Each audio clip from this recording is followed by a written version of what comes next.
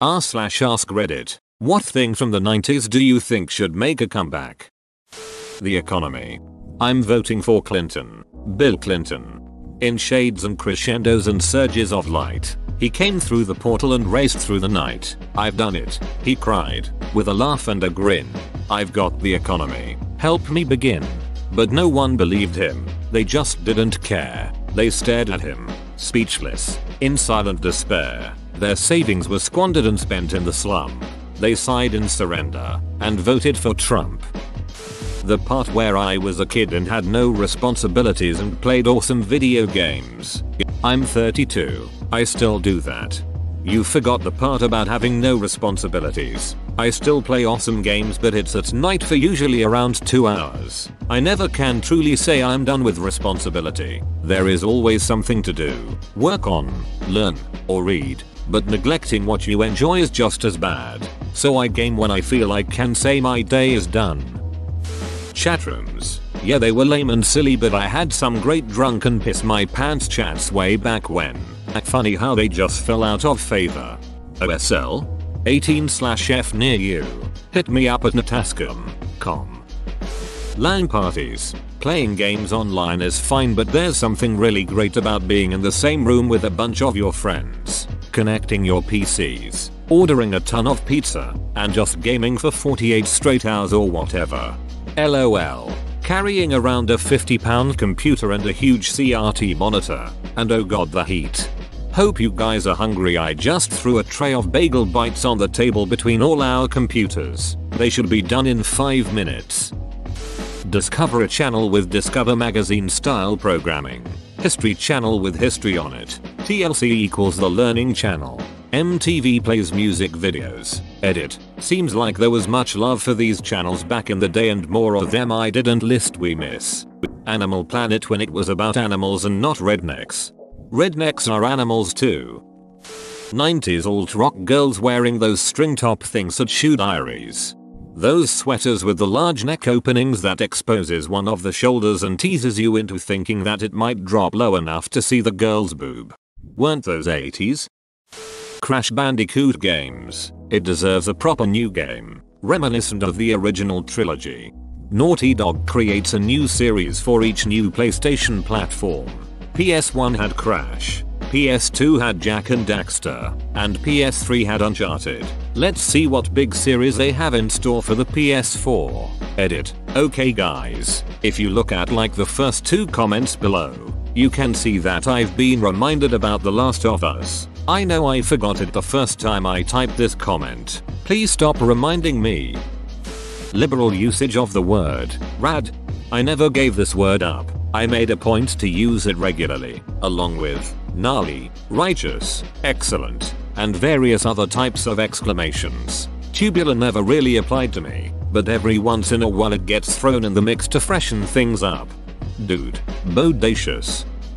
Toys and cereal boxes. God, my nephew is missing out on those. I used to get computer game demo discs. That's how I first played Heart of Darkness. Yep, found that morbid ass shit in a Choco Pops box. Good times. WTF, they don't do that anymore? Yugoslavia edit 1, not a Serb edit 2. I'm sorry to all that went through the hardships and suffering of the war. This was just meant as joke towards 90s nostalgia cliches. Someone's got a case of Yugo nostalgia. Yugostalgia, come on. Fresh Prince, but Will is the uncle now. And Colton is played by Ben Carson. And Young Thug as Hillary. A decent Star Trek series. The original was good, but Next Generation was just ducking awesome. At least once you got into it. I didn't like the first few episodes BC. I thought the new characters were weird, but I really liked it after about season 1 episode 5 or so. My ability to eat whatever the hell I wanted without gaining weight. If you duck like a teenager, walk everywhere because no one can drive, carry a 20-pound backpack everywhere, and work out enough to compensate for the fact you aren't passively growing taller, you still can. Open bracket. But that sounds like work. So duck it and have another beer. Oh yeah. Emotionally triggered eating was probably less of thing as a teen too. Duck like a teenager. So duck for 5 minutes and climax. Unsolved Mysteries. Robert Stack and that intro music always freaked me the duck out. That show had me convinced I was going to be abducted by aliens. Massive Super Soakers. Why are water guns so shite now? I had the Super Soaker 3000, which had a backpack that was so heavy when filled someone else would have to put it on you, and I could only walk like an encumbered person in Skyrim. Felt like someone slapped you as hard as they could when you got hit with it, and in like 2 shots later and a shitload of pumping later and you were running on empty. I had it too. Mobility wasn't an issue when you were essentially a turret of watery doom. Nickelodeon having good, quality cartoons. Even though I'm an adult, I love the occasional cartoon. Nowadays, every show contains live action people and I hate it. Check out Bob's Burgers. Funniest animated show on ImoEdit. Apparently I need to watch Rick and Morty. Trust me, I have. It's just sometimes I like to mellow out while watching kids cartoons. I love the adult cartoons that are out, but watching Nickelodeon kids cartoons makes me feel like a kid again. Legends of the Hidden Temple. Yo, why the duck was it so hard for every ducking kid to put the Shrine of the Silver Monkey together? Shit was 3 pieces and one was a head, like WTF. Every time I saw that I was pissed at that wasted opportunity I would have obviously destroyed had I just been given a chance. And guts. X-Files. Oh, wait. Finding porn magazines in the woods. Not for nothing, but finding a wild porn stash was pretty awesome. But in reality, it meant that someone was fapping out in the woods. Seriously, that would be some disturbing shit to be riding your bike down a trail, all gassed up on Surge or Joster, and come across a guy named Wayne or Gary cranking it to the May 1992 issue of High Society. That probably happened to some kid, and now he is in 3 fantasy football leagues and posts on Reddit all the time. I'm more of a hockey fan actually. Chris Farley and Phil Hartman. http://www.nbc.com Saturday Night Live video Officer Miller /N10010 Farley, what do you look for in a woman? Hartman, my mother abandoned me when I was 3, so I'll look for a woman who will love me for a little while, then go away. 3D Doritos.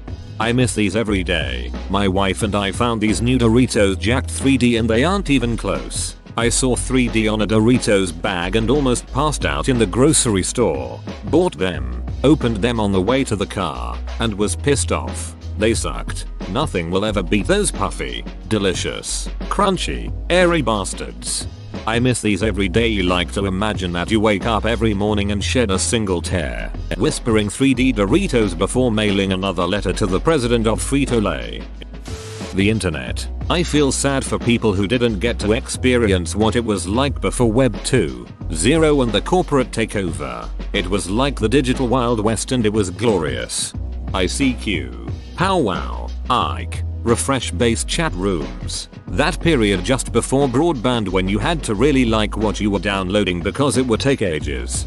Well, that was cool too, but I'm not really getting nostalgic about the old technology as much as the overall feel and environment. There were not ads everywhere. You weren't being tracked constantly. So many web pages by individuals instead of companies. Social media didn't dominate. You weren't being sold around every corner, etc. Information just felt so much more free and unregulated. It was an exchange of ideas, hobbies, interests, not just a place to make money. Believe it or not, back then if you used a search engine to look up something that could be considered a product, you'd get information on that product, not a bunch of links to buy it. Search engines were there to serve you information, not serve you products. Now they are mostly glorified yellow pages. It's hard to put into words, but I can say the web of today hardly resembles the web back then, and not in a good way. It was like a playground and everyone with the know-how to navigate it was welcome. It's like most things. There's a tipping point where you get too many people involved and degradation occurs.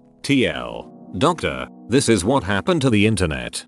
$5 all ages local punk grunge rock band chose it. RIP my inbox. I moved out of Portland a few months ago and I never remember seeing these. Lots of $5 raves and club nights or dive bar raves. Lots of $10 or $20 bar nights. All the all-age venues seem to close down though. Hawthorne Theatre was cool though. Still happens. Not in my country, but in the US it still seems to be going on. House shows are a big thing. 2. Dunkaroos. We still have them in Canada. I impulse bought a packet last week. Pretty sure I saw them in Australia recently. 2. Pretty sure I saw them in Australia recently. 2. That may have been a kangaroo. Airport security. Anyone could walk through security and would just empty out their pockets into a tray. My grandfather had polio as a kid, so always had a metal brace to help him walk. He used to just point at it to the security guard and he'd walk on through. Then he'd walk us to the gate, hugs goodbye, and then go back to the curb where he parked his car with the hazard lights on. Airport security so crazy now. Meeting your family at the gate. Darkwing Duck. Let's get dangerous again, guys. Gargoyles. Rocko's Modern Life and Angry Beavers. Yeah, real monsters. Kids were still kids back then and parents let them be kids. I was always out after dark in the summer and I rarely let my mother know where I was. Not because she didn't care, because she trusted me. You fell and hurt yourself on the playground. Unfortunate accident. Nowadays it's the school's fault, and if my precious child get hurt then nobody should have any fun. Duck parents. Batman, the animated series. The Tick animated series. Spoon. Eiffel 65. I'd like to see what other colors they could sing about. Magenta placenta. Headbangers Ball. TGIF shows.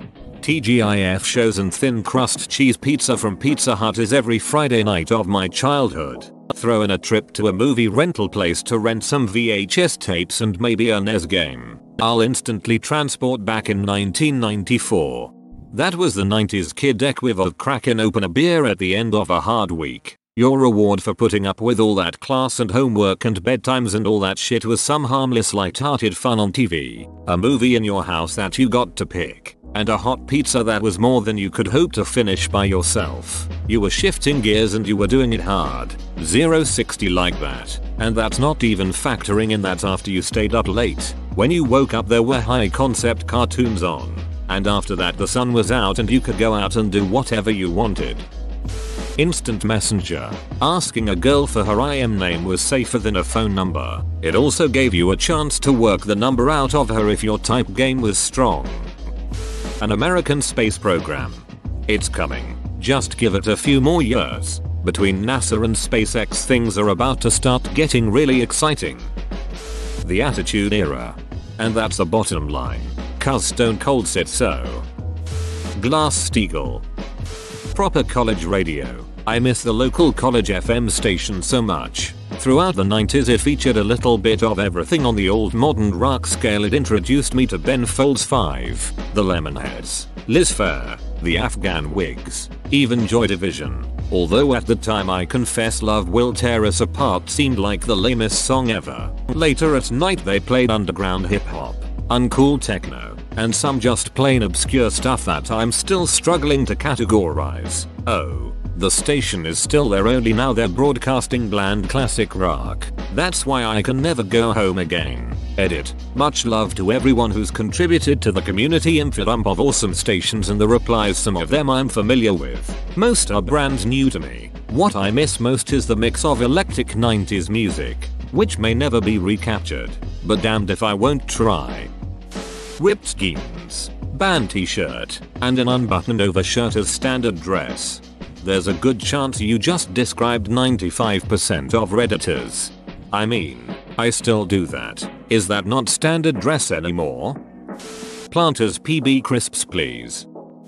Clean, cheap LSD. Edit. I do just fine poking around. LOL. For the folks who lived through the 90s, you know it was a very different time. In my neck of the woods, $5 per hit, meaning a 100 microgram-ish hit, was a pretty set price. My, college friends did a lot of work buying $100 sheets, meaning a sheet measuring 10x10 of 100 hits, and cutting those up.